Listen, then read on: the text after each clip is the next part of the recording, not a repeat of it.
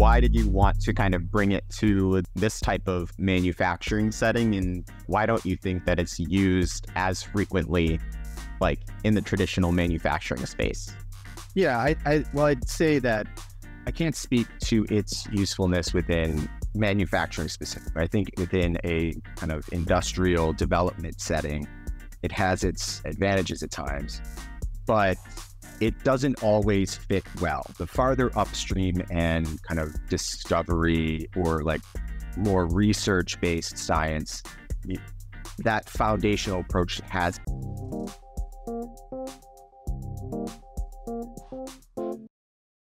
Hey everyone, welcome to the It's a Material World podcast. I'm your co-host Puneet, and joining me is my co-host David. So how's it going, David? What's new?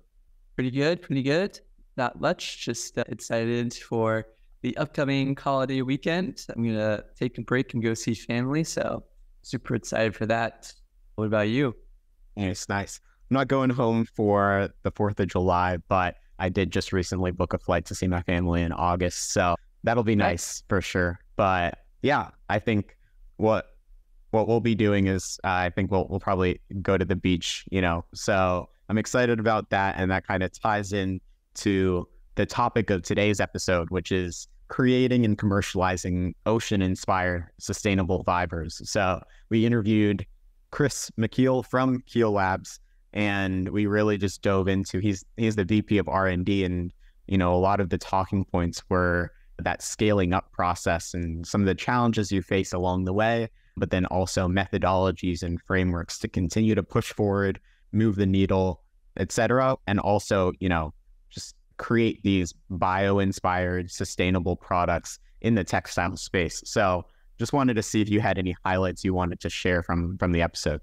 Yeah, no, I think that is really interesting to hear kind of his pipeline of when to do research, how to apply that research, and how to stay focused on that research. And so what I mean is that they are in the pilot stage as a company. So they have already proven at a lab scale, and now they're trying to scale up more. And so I think it's really interesting to hear about how, as they've grown, their focus has started to shift and divide and focus on not only the research at hand, but also some fundamental research, but knowing where to apply it to make sure they're not going out of their core competency. And so overall, I think it was just really interesting to pick the mind of the VP of R&D to understand exactly how he makes decisions, because I know a lot of the times, at least like if you're in an R&D company, sometimes the direction of the company might not be what you think might be the most optimal way, but hearing from him, it seems like there's a lot of thought into making sure that it's the most efficient. It is like aligns with the core competency of the people that you already have, and then how to apply that to make sure that we can scale and meet all the timelines that we promised to the investors. So I thought that was super interesting to hear his point of view of how he decides exactly what is the pathway forward for a new novel technology. And he doesn't just create that pathway from scratch. I think what was fascinating to me is the frameworks and the methodologies that he's picked up from previous experiences and how he applies it here into, that organizational scale up from lab-based to pre-pilot, pilot, demonstration to commercial. And, something maybe a bunch of people have maybe heard is like the Agile and Scrum methodologies, right? And those are more often used in tech, software, etc. But it was really cool to see how he implemented those methodologies and frameworks into this type of setting. So I found that particularly interesting. And then also he just shared advice. He ended up, after graduating, he was in the industry for a while, and then he decided to go back to school to go into graduate school. And so he shared the decision making and the thought process behind that, as well as really valuable advice and a unique perspective for our audience members that may be considering following a similar career path, the pros and cons of it. So there's a lot to dive into this episode. So without further ado, let's get into it. Hello, everyone. So for today's episode, I'm happy to welcome this week's guest, Dr. Mekeel, the current Vice President of R&D at Keel Labs, which is a company that takes inspiration from the ocean to create bio-based fiber products. So Chris received his bachelor's in chemistry from the University at Buffalo, then went into industry for 5 years, focusing on chemical protection. Chris then went back and earned his PhD in fiber and polymer science from North Carolina State University, where he researched ways to improve PPE's resistance to hazardous chemicals. Since then, he's worked as a scientist, an engineer, and a director, culminating in his current role as the VP of R&D at Keel Labs. So, Chris, thank you so much for coming on the show. We really appreciate it. Thanks for having me. Awesome. Yeah, we would love to start by just asking you a bit about your inspiration for working at Keel Labs to begin with. From what I could see, your background, even before Keel Labs, was in evaluating and improving the safety of PPE. Could you briefly share what made you want to transition away from this over to the VP level role? Sure. I've worked for over a decade within the PPE industry, and it's a great place to be involved in it. It feels noble. You're doing something that is really impacting people that are helping to protect you, right? First responders, military, police. And so it was great. It's a very critical side of science where it's evaluating things and holding them to a very high standard because they afford this level of protection or safety. And I always had, throughout my time involved in that, I always had this kind of urge to be more on the product development side, the more kind of creative side of science, if you will.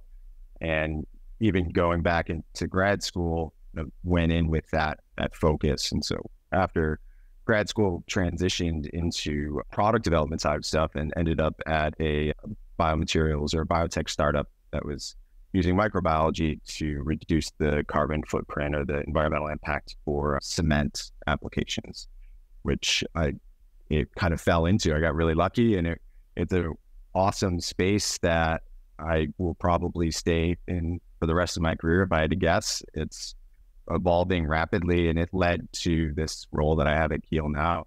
And it kind of aligns with the things that I just kind of value in general. I'm able to kind of solve old problems in new ways. I'm stealing from this upcoming or continuously advancing biotech and biomaterials front, and keep working to make industries greener in general.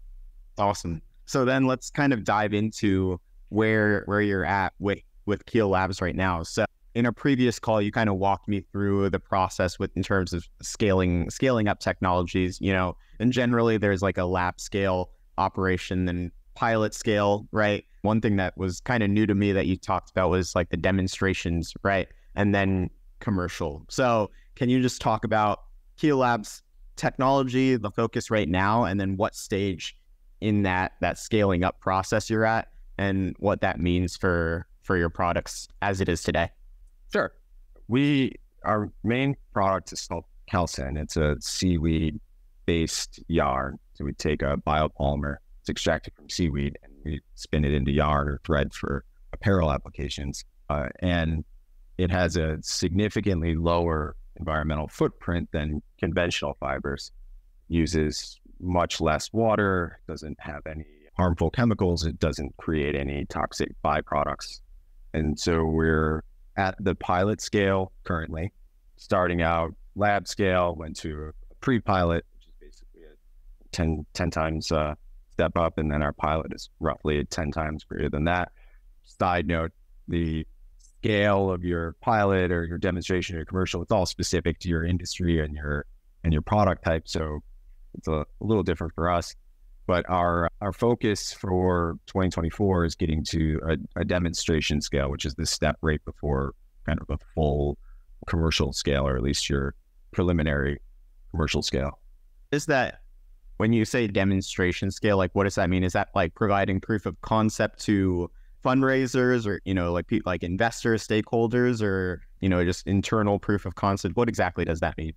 Yeah, that's a good point. I guess I didn't mention, while you're scaling, the main focus is not only to demonstrate the proof of the concept and the feasibility of what you're trying to do, but you're really trying to de-risk the next level. You try to solve as many problems at a smaller scale, so when you get to larger scale, it become cost prohibitive, essentially, right? And you don't design yourself or engineer yourself into a corner that you can't kind of come back from.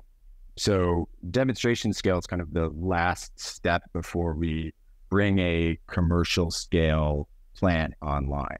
And it's meant not only to bring our product essentially to market at that scale, relatively small volumes by comparison to a commercial scale, but it's going through all of the motions of effectively running that commercial line at a much smaller scale, where we can then very quickly go back to our pilot scale, troubleshoot problems, come up with solutions to those problems, and implement those at the demo scale. So then as we go to scale in the future up to a commercial line, we're less likely, I should say, to run into kind of unanticipated problems, whatever that may be. It could be something as simple as you're just generating a lot of waste now. How are you going to deal with that? Rather than, something specific to your product, to your production process. So throughout all these different steps, the general idea of your product doesn't change much, but the technology matures. I guess, do you have any sense of how the technology changes from step to step to step, and how that kind of affects your R&D timeline as you try to have this mature technology as ready as possible before you take the next step? Yeah, I mean, in an ideal scenario, everything works perfectly at the lab scale and it just perfectly transitions, right? But that's never the case. And something as simple as transferring liquids at the lab scale, it takes seconds to dump one beaker into another. But when you're at a much larger scale, even at our pilot scale, it takes minutes or longer to transfer large vessels into another, right? And so a lot of the scaling is getting to that point of the material handling and the actual production process and what is going to come out the back end and how that's going to be treated before it gets sent out to customers or whatever type of downstream processing occurs. But we follow the NASA's TRL, Technology Readiness Level system, which was something we picked up at the last organization I was working for. And it's a way of kind of benchmarking or grading the state of your technology's readiness, as by very definition. And it looks at it from this, what I found to be a unique perspective of essentially these little modules within your production process and the state of your product itself. And they don't all need to be perfect. Some of them can be lagging behind a little bit for a while, but eventually you get to TRL 5 or 6, and the expectation is that those things are really starting to line up and performing the way that they should within their anticipated environments that they're going to be utilized in. And so those TRL levels align with your different scales from, bench or lab scale up to your pilot scale and your demonstration and commercial. And so it's a good way of tracking your progress. And it also allows for certain modules to be lagging a little bit farther behind in your development, and then focusing your efforts on bringing those that are lagging up to speed with the rest of your process. And once you get to the pilot scale, the expectation really is that you have kind of all the pieces where they need to be. They may not be perfect, right? You understand that there's room to continue to develop and advance your technology, but you've got everything kind of lined up in the way that it's going to look when you are, continuing to transition the scale.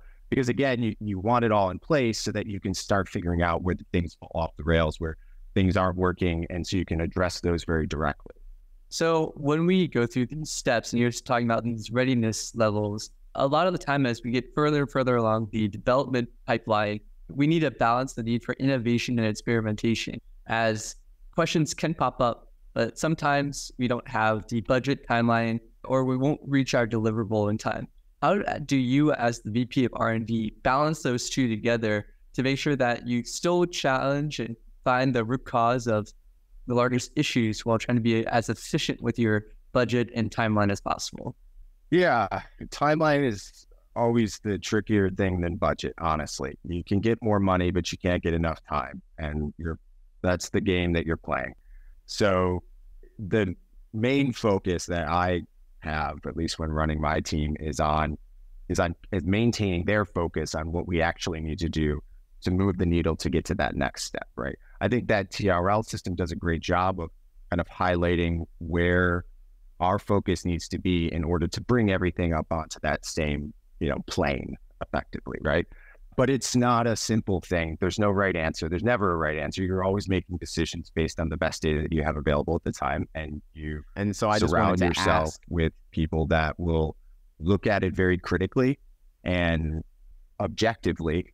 And it's important from my side of things to keep the scientists kind of focused in the right direction. And it's very easy for any scientist, including myself, and I'm speaking from experience here, to justify further experimentation and further, kind of deep dives into the technology.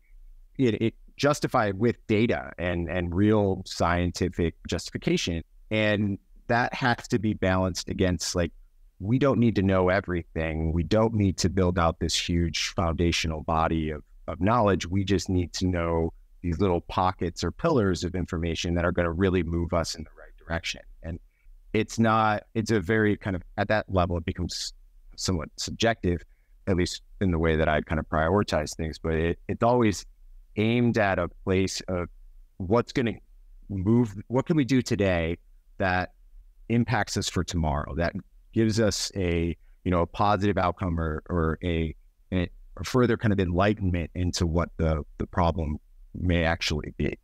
just like, I have a question from the leadership side, because there seems to be some leadership skills and management skills that factor into that, right? Like you said, scientists can continue to experiment.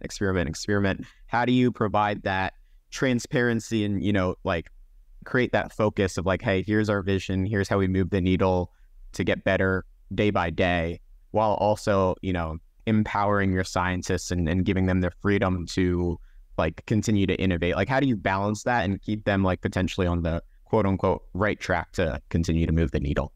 Yeah, that's it. It's not a trivial thing, honestly, from a leadership thing. And if I had not worked with really great leaders in the past, it's probably not something that I would have had any exposure to. But within Keel, I brought with me a development scheme that is based partly on like the agile Scrum framework. It's really popular in the tech side of things, and it's very popular within the biotech world as well. It's, I think, the main advantage to that approach, and I'll go into a little detail on kind of what that looks like, is it keeps you intentionally, you feel a little bit behind the eight ball at times. You're kind of caught off guard, and it keeps you from diving too deep and overthinking a problem. And so I'll explain why and this is my interpretation of it, right? So don't quote me here, but we run our development cycles in these short sprints, typically around 2 weeks long or so. And we give about a week ahead of time to do some prep work and some planning and to kind of build out the experimental approach that we're going to use. But effectively, when you're doing science, complicated, very even fundamental type of work, 2 weeks is not a lot of time, right? You can only do so much in 2 weeks. But if I approach my team and say, like, here is the finish line, this is where we need to get to, I don't care what the path is on how we get there, for the most part, right? We got to stay inside of some general guidelines, but for the most part, I don't care how we get there. We just need to get there. And it takes a lot of, at least when I was a scientist in that world, it felt like it took a lot of pressure out of trying to come up with some new novel solution. The novelty becomes in what can you do with what you have on hand right now to try to address that problem, or trying to provide some additional understanding to that problem so that the next development cycle, we can address it a little bit more clearly, a little bit more directly. And in doing so, we generate all of this information in a very short period of time. We sit down, we look at it very critically and objectively in these retrospectives to get an understanding of the true state of the technology after our most recent development round. And then we plan and we do it again. It becomes very iterative and very cyclical. And it's a very large, or a huge difference from the way I'd say academia traditionally kind of teaches problem solving and the approach to problem solving, which is, as I mentioned before, kind of this more of a foundational approach. Like, let's keep building more and more of this theoretical information, and that'll provide us some comfort when something unknown happens. Like, we'll have already known all of the different, reactions or interactions there. And that's just really not true when you're doing something that's brand new, cutting edge. You are always faced with something that your theoretical or traditional sciences kind of fall off of, because there's just a lot of compounding factors and error and things that creep in there that you can't account for. And so you're, at least from my perspective, you're almost better off kind of going into these new situations somewhat blind and then figuring out a quick fix on the fly, because it's going to enlighten one way or the other, whether it works or not. It's going to enlighten the world around you and provide a clear path of which direction really is feasible versus those that are just cliffs that there's no further advancing in that direction, or we could probably go this other direction, but it's going to be an uphill battle. And that, again, it's not about whether we can figure something out scientifically, because given enough money and time, we could do anything, right? It's more of, can we figure out something in the short amount of time that we have so that we can keep moving the needle forward?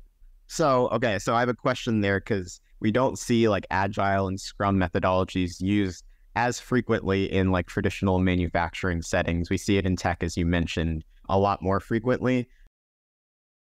You've taken the scrum from previous experiences and applied it here. What results have you seen for, without diving into proprietary information, but why did you want to kind of bring it to this type of manufacturing setting? And why don't you think that it's used as frequently, like in the traditional manufacturing space? Yeah, I'd say that I can't speak to its usefulness within manufacturing specifically. I think within a kind of industrial development setting, it has its advantages at times, but it doesn't always fit well. The farther upstream and kind of discovery or like more research-based science, that foundational approach has advantages, right? Because you're inherently just so unknown that there aren't the constraints around your development in order to kind of keep you pointed in the right direction. You're just trying to figure something brand new out. And then development kind of comes in after that fact, and you can start to really run things in a more iterative approach. For me, it was when I first got exposure to it on a product development team, it was the first time in my career that I was like, this is kind of this corporate jargon, or this, I don't know how management style, if you will, that was like, this is really beneficial. It's really useful. It was like a fundamental shift for me in the way that I viewed problem solving. And it gave me this comfort of like, oh, I don't need to know everything. I don't even need to really dive super deep into some of these topics. It placed so much more emphasis on the goal and the end game of what you're trying to do, and less on this kind of guessing it right the first time in the way that you would, kind of traditionally set up these larger experiments that are going to, hopefully pay dividends on the back end with tangible developments. And that's not necessarily the case, as I was saying before. At least in my experience, it's rarely the case. And that's what I use it for more than anything, is to break my team away from that very academic approach and that mindset of like, we need to set up this really complicated series of experiments that's going to play off of each other. Because when you're trying to do stuff and you're trying to do it fast, stuff always goes wrong. And so if you've got 2 weeks and something goes wrong, you've got 2 weeks around the corner. But if you spend 6 months doing this complicated experiment and then you get nothing out the other end, you've just lost 6 months, right? You can't get that time back, and you're not necessarily any closer to doing what you set out to do, 6 months prior. So when we talk about larger organizations, usually they kind of do the fundamental research while they also do like the most pressing issues that you're talking about.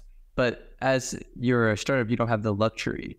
I guess when you start to grow into these different phases, how can you start to segment where you focus on and divide up people? I guess the bigger question here is, how can you effectively say, okay, I'm okay to start to QA people from the pressing issues and start building up this fundamental knowledge again, so that we can solve any larger issues down the road, or work on new products or augmentations of what we have currently to apply to a different field we want to tackle? Yeah, so we actually do, I think early stage startups where Keel was, a year or 2 years ago, it's a little different story. You're limited on money and the number of people that you have working with you and whatnot, right? Where I've come in after our Series A, we've got a much wider scope of what we're trying to accomplish. And so we're running simultaneously our kind of foundational research, our upstream development. We're running that with product development, process development, and then now we're just getting to the point of building out an application development team. And the difference, obviously, the upstream development is very material focused, and the product and process kind of work hand in hand to get you the product that you want, and then also building out what will turn into this robust manufacturing process along the way. And those two really have to happen simultaneously. You can get to a good place with product development on its own, especially at a lab scale, but it really doesn't mean a lot without having this manufacturing process on the other side, because that's the thing that has to scale more than anything else. I shouldn't say more than anything else. Obviously, any incoming raw materials, they're all related, right? But those things work hand in hand. You focus heavy on your process and getting it to a point where it is, use the term again, robust and working the way that you need it, so that you can use it as a test bed for refining material developments that are coming out from the upstream, and how that impacts the actual product itself. And then on the other end of it, the place that we're just getting to now is application development, which is taking that product and building out its performance properties as they relate to its intended use case in the application that it's going to be, employed within. So for us within yarns and textiles, that's things from how frequently can someone wash and wear this textile that is made out of our material, how is it dye, what are, all these performance properties that are much more specific to the use of that product than the product itself. That makes sense. Yeah, totally. And I want to dive into that a little bit more. So like you just touched on, right, Keel Labs is exploring ways to use seaweed to make environmentally friendly fibers and yarns with applications in textiles. So can you describe some of those challenges that you're facing with using a material that naturally include, like, it occurs in a different environment, like, a marine environment, and then versus what you're trying to use it in, which is the textile applications? And maybe also touch on kind of the innovations that you need to leverage to overcome those sorts of challenges. Yeah, and that's, I think, an inherent difficulty with this biotech, biomaterial world. You're taking something that itself has incredible properties, for all intents and purposes, perfect for what it's intended to do within the environment, right? And within millions of years of evolution to create these, seaweeds, basically, that we're now taking this polymer out. And that polymer is specific to that seaweed, right? It's meant to provide a structural element for this thing to grow. And we're trying to take it and use it in a very different application outside of that marine environment, like you mentioned. And that becomes the tricky part, is modifying these naturally occurring materials so that their performance properties, they match for the intended use within that application. That becomes difficult, especially when you're approaching it from this sustainability mindset, where it's not good enough to just do this in a way where we're out the other end, we're just filling up some landfill. We want to take advantage of that natural decomposition type of property, within these materials. And so we don't want to modify it so far that it's effectively, another plastic, building up in the environment. And so there is some inherent difficulty there, but I will say what works to our advantage is, 100 years or more of advances in the physical sciences, and especially from chemistry and polymer chemistry in general. We can steal from that. We're working with a different polymer, but it's still polymer, and we can approach solving some of those problems in that manner. And so there's this bridge between kind of the old way of approaching solving these problems and then incorporating these new biotech or biomaterial approaches. And it's exciting. It's like we can do more very quickly with a biomaterial than we could if we were trying to engineer, design a polymer to work in that exact same way. Cool. All right. So I just had a question there from the product development standpoint, specifically with like bio-inspired materials.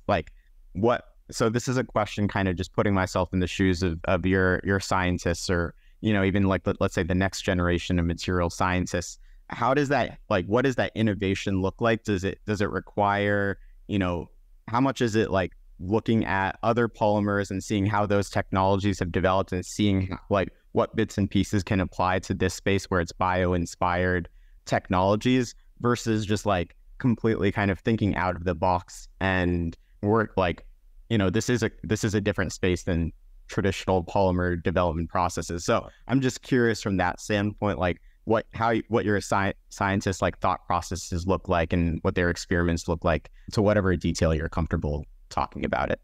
Yeah, I mean, I think we all lean really heavily into what we've done previously and what we kind of hold true from that regard.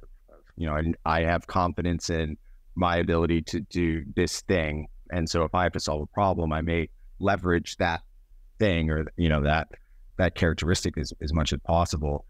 And I don't think we necessarily discourage kind of nascent, innovation. I think what happens is more of a practicality of we just have very limited time and to go and invent, some new polymerization technique or something to complement this biomaterial. It's just unrealistic. And that type of, nascent innovation is really best suited for academia or academic institutions. And so we're much more applied, much more practical in our approach for the most part, until we reach a place in which we just can't move forward with the way that we would, typically or traditionally approach it.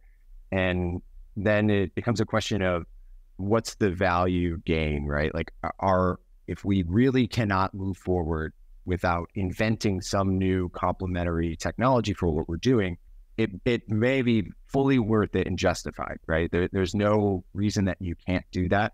It's just a matter of, is that a battle that you want to fight? Is that time and resources that you want to dedicate to that? Or is there another way that you can get to, again, that kind of finish line or that goal that you're searching for without having to fight that uphill battle?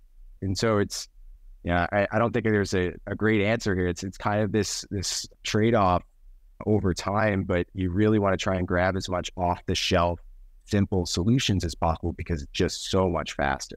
Sure. This is very much a general question that this idea, this might be something that, is focused on an academic setting. And so this isn't specific to Keel Labs, but just maybe wanted to get your opinion from the R&D perspective. But I was just wondering, how do companies decide I want to partner with, a local university and, provide a grant or something so that they can really do a deep dive into, let's say, developing a new polymerization technique versus investing with an internal R&D lab or, hiring additional R&D scientists and doing all of that internally. I've seen both of them, right? Or even sometimes a mixture. So I just wanted to get your thoughts on how that decision arises. I think for a more, larger, more established company, it's a lot easier to build a business case around growing out that fundamental research internally. And you can support that through ongoing sales, right? And it becomes much easier to do. Within the earlier stage companies, smaller companies, right? Even if you're not necessarily a startup anymore and you're just smaller, it's just very cost prohibitive and it takes a very long time. And the reality of research is that you're not guaranteed to get out what you put into it, right? You can put millions or billions of dollars into a subject matter and not necessarily get something out that's worth millions or billions of dollars in itself.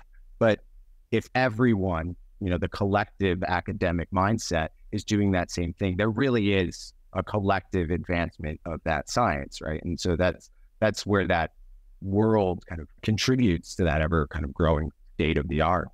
For us internally, the way that it's been explained to me in the past is that within industry or smaller scale companies, research has very little place there. This is a development and not research. And if you have the opportunity, you partner with a research organization, they're going to be better at it. It's going to be essentially putting your money in a place and investing it with a return that is not only specific to advancements in that material or that science that you're trying to move forward, but also the people that are working on it. You can get a lot of very specifically focused new grads right out of school that you couldn't hire that person otherwise, right? Like they're going to have such a unique skill set that's directly related to the work that you're doing that's incredibly beneficial. So there's a lot of value from our perspective in finding a research organization and working with them for the more early stage kind of fundamental development or research that needs to occur. But that being said, like timelines are very different, and academia is inherently much slower. They tend to be more thorough, of course, in their approach. It's much more broad. So there's pros and cons with it across the board. But for a small company, it's usually cost prohibitive to invest very heavily in that type of stuff. It's just the reality of it. Until you start bringing in revenue to support it, it's just a difficult thing to justify. So now that you've talked about these core competencies and kind of your focus on development, how do you start to scale to a completely different application of the same technology? So maybe to be a little bit more focused, right now your technology is focused on textiles. What are the general ideas for how this technology can make an impact in other areas? And then using this pipeline that you've laid out for us through the episode, how do you kind of foresee trying to develop into different areas than just textiles? That's a good question. And that is a tricky road to navigate in all reality. The way that we're approaching it here is effectively, we're working within a textile application and specifically within an apparel application, right? There's a huge world of textiles outside of clothing. So we're focused on clothing and apparel. What the easiest inroad more than likely is other textile products that we traditionally call technical textiles in some form or fashion, right? We can start to assess our material or our products, I shouldn't say product, it's really like technologies fit within those other applications and start to look for kind of inroads to see if that's easy or not, right? You can start to lay out the application constraints for those specific new, potential deviations in your product, your technology's platform, and say, start checking off those boxes. Yes, our material can do this. It can't do this, or it could do this if we put a little bit more time in, investigating it. You can start to really see the landscape around the world that you're developing your material for. What is important is ensuring that aligns with the business case on the other side. As I mentioned before, it's very easy from a science perspective to justify further development in one direction or another. We get super excited about cool advances, and can start just snowballing this idea of well, if it did this, we can do this, and we're in this other product category. And if we don't have on the business side an alignment that allows us to kind of easily move our path forward there, it's almost as if that development didn't happen. And if that development took time and resources, that's being diverted or, just essentially a distraction from other areas that we can really, tangibly achieve in an easier fashion, right? So the quickest, additional application for your technology is something in a very adjacent area. It may not be specific. It may be subtle deviation to your manufacturing process, ideally no deviations to your manufacturing process. You're just kind of using it in a different application. But there's still this platform of advancement in our core technology that has potentially unlimited, usefulness in a variety of other applications. And so the trick is just aligning that strategy from advancing the science with advancing the business side of it. Are there existing relationships that we can leverage from our current development partners that are also in this other space that we can very quickly kind of move things along and ensure that on the other end of all the development, we have somebody that's going to pay for what we just developed and made, right? And that becomes the tricky part of it. And it's also the side at which the lower level, youngest kind of scientists and engineers, they don't really get that level of transparency. They don't really get to see it. And if you don't understand that and you think that decisions are just being made in this kind of blind fashion, and I've been in this situation of holding this advancement that I'm this is an incredible thing. This opportunity is insane. And then to have, someone in the upper management be yeah, we can't do that. That's not going to work. Just for very practical reasons, we don't have any experience here. We don't have any partners or relationships in this area, or, I guess a little bit more of a tangible or practical limitation would be the existing infrastructure in that industry doesn't support our production process. And that is a hard sell to try and change the way in which a lot your existing materials are manufactured, because that manufacturing process and the products that are on the market have a level of confidence in their performance.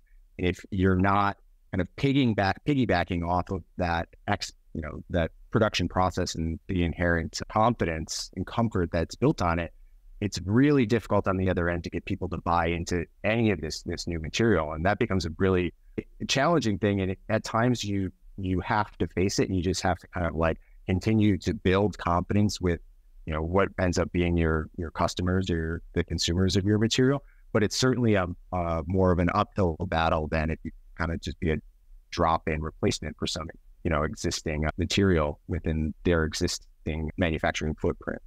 Well, yeah, thanks for the thing. It's very interesting to hear about how like you think about moving forward, especially like from an R&D company. But maybe to wrap up today, we just want to ask you a bit about your professional journey. So you made the decision to go back to school after being in the industry for a while, something that we've rarely seen in all the other people that we've talked to on the show. Could you briefly share what made you want to go back to school and any advice you would have for people that are considering the same career path as you? Sure. Yeah. So I left undergrad. I was planning on going to grad school. Actually, I was already basically enrolled to continue on. That was always the plan. And I was just kind of done with being a broke college kid and decided to go out in industry. But that was very, very early. I recognized that was a mistake. The type of roles that I wanted to be in, the level of impact or influence that I wanted to have on the work that I was doing was just beyond my reach because of, a lack of letters after my name, at least at that time is what it felt like. But I think it's more than that. In reality, it's kind of a refinement in your scientific kind of understanding and approach, and, even just the basics of experimental design and project management. You gain all of that through grad school, and you don't really recognize you're even doing it. You're just kind of focused on the science. But coming out of undergrad, I was like at a place of, I was working in pharma, in quality control, and I was like, if this is what a chemist does, I don't want to be a chemist anymore. Like I was just looking for any other opportunity because I was just so bored, and I felt like I had spent so much time in school through my entire life learning all of this critical thinking and problem solving skills that I just didn't even use, right? Like I was just doing the same thing over and over again. And so that kind of started this path of like, I have to go back to grad school, one or the other. I left pharma shortly after that and got into the PPE industry, and was able to have a good amount of impact in that world. And it kept me kind of satisfied and kept me moving forward. And that led me to NC State. So they actually brought me down with the ability to go to grad school, but really as a focus of working full time within the center that I was working for at that time, to build out their chemical and biological testing capabilities within that center. And so I was working full time and doing grad school, and then I had my oldest daughter, and so I had all this stuff simultaneously happening.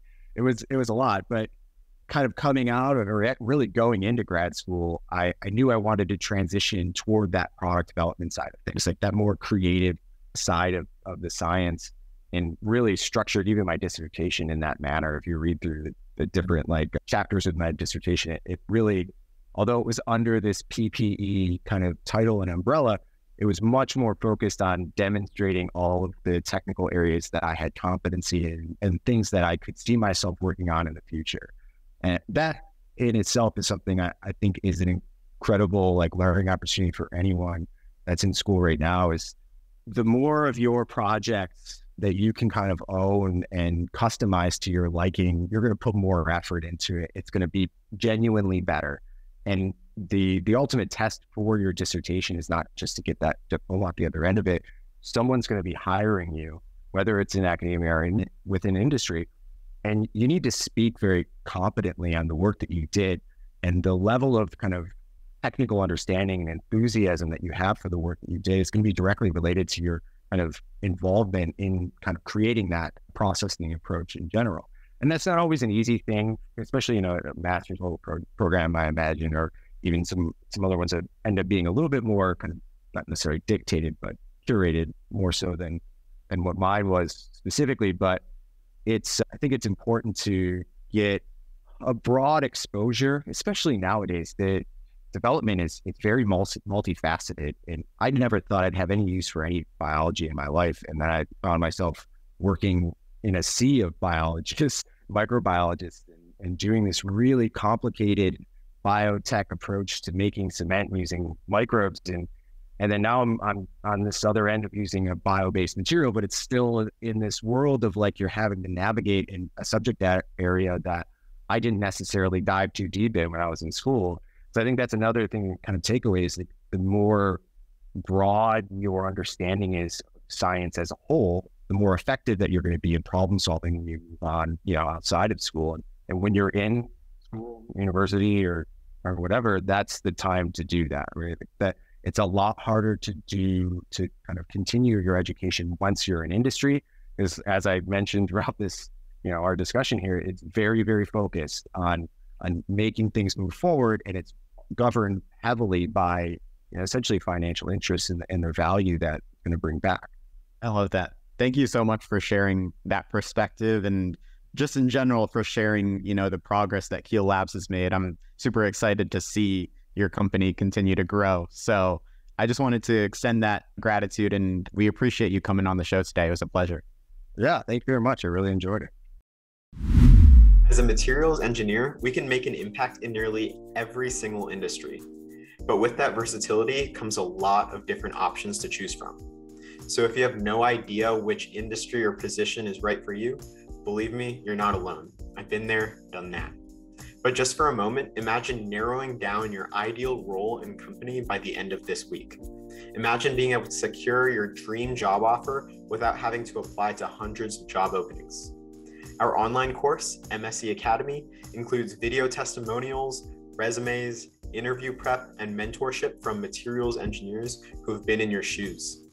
We also connect our members with companies and industry professionals in our expansive network to help accelerate your job search as much as possible. To learn more and get started, simply click the link in the description below. And if you enroll within the next 24 hours, we'll add 3 bonus career development resources. I hope to see you there.